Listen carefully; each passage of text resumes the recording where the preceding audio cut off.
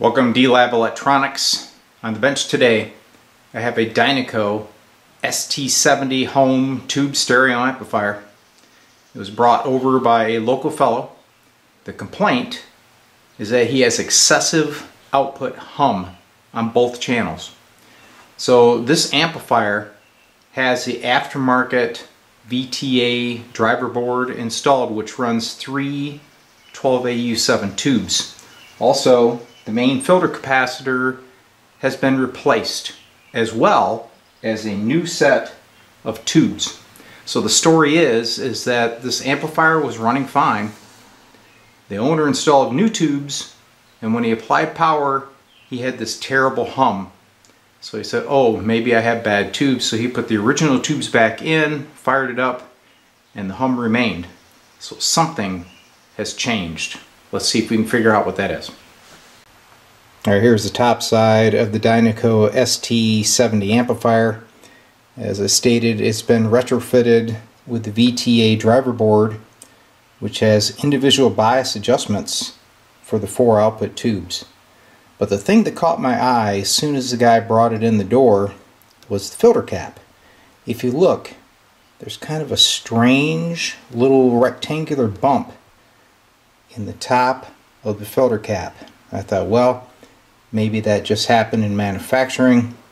It's just a cosmetic flaw. It's probably no big deal, but it was very suspicious to me. So the complaint was a loud AC hum coming from both channels. I'm going to give you just a short demonstration of that because I do not want to damage the amplifier. For your reference, I just powered it up. Should come up here in a second. You'll be able to hear the hum, and then I'm going to kill it.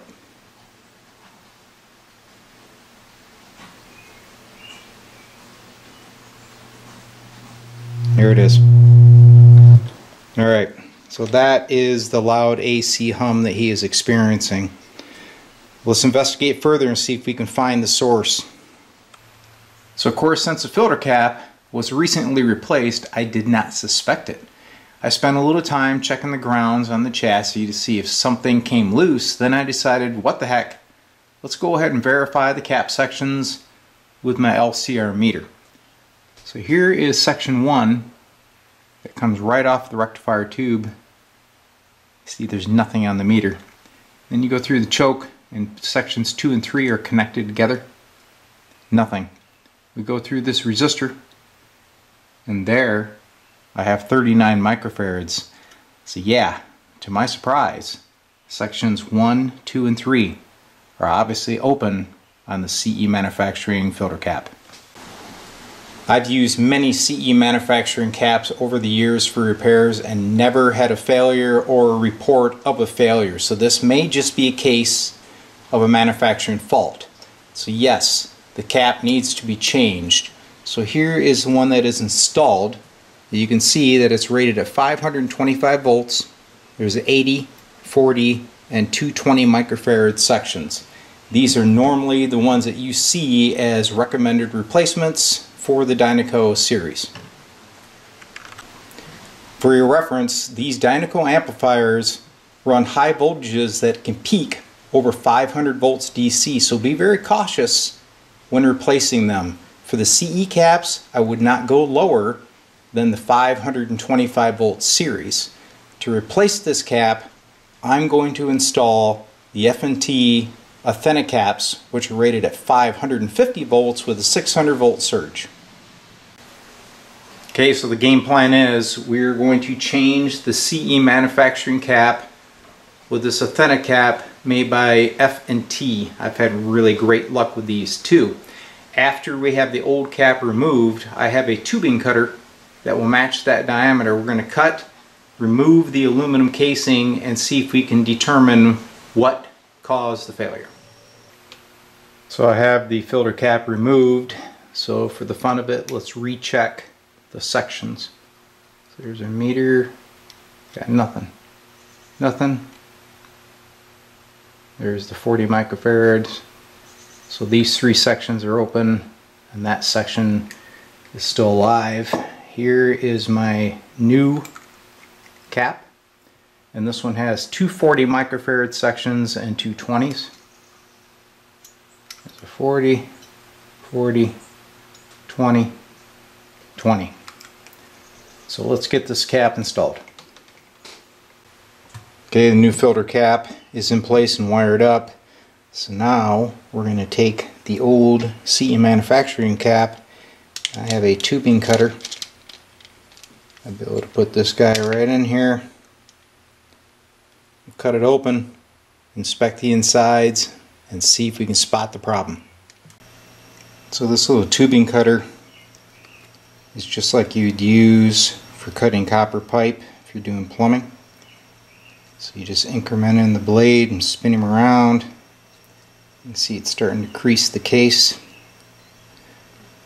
On this aluminum cases, it usually crushes them slightly.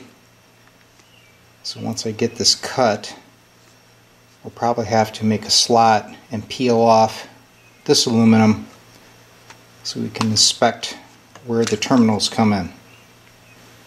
Alright, we're cut, so I should be able to pull off. There she goes. Well, I think we already see the failure. It appears as though the terminal is corroded right off the bottom of the cap. I don't know how that could have happened, but those would be the open terminals, and that's why the cap failed. Alright, I'm bringing the amp up on a variac right now. I always like to bring them up on a variac after changing a filter cap so we don't shock it. So I'm applying 90 volts right now. Current looks stable. And the amp is up. I can hear a slight buzzing. So she is live. And the hum is gone. So the filter cap corrected the problem. So the next steps, I need to set the bias on the amplifier and give it a test run to make sure that it's good to go. But this is a strange failure mode. I have no idea what would have caused that type of corrosion in the filter cap. Maybe some type of interaction with the epoxy they used to hold the terminals in the base. But for some reason, it failed. I do not see any arcing in here. This looks like corrosion that attacked the terminals. Pretty interesting, huh?